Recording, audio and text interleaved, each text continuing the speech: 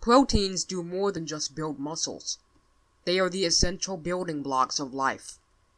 Proteins are involved in every function of our bodies, including protecting us from harmful substances like bacteria, transporting important molecules throughout our bodies, and providing cell structure.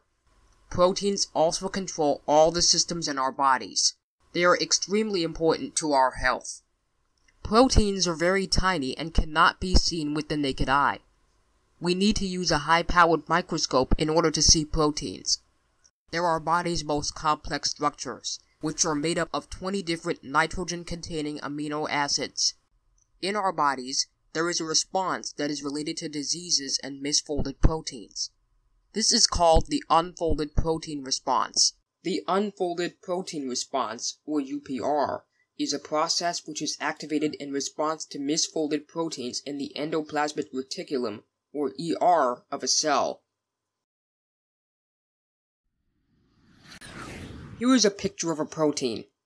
In this picture, the blue amino acids need to find each other, the purple streaks need to line up and be parallel, and the red portion needs to coil up.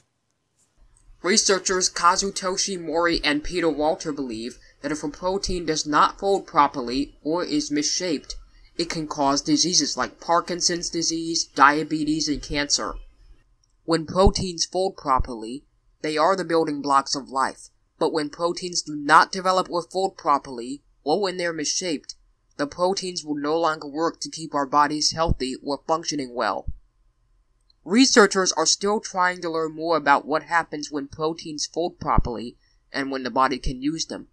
And also, there are research studies that focus on what happens when proteins don't fold properly or are misshaped, because researchers understand that when proteins don't fold properly and accumulate in our bodies, it can lead to devastating diseases.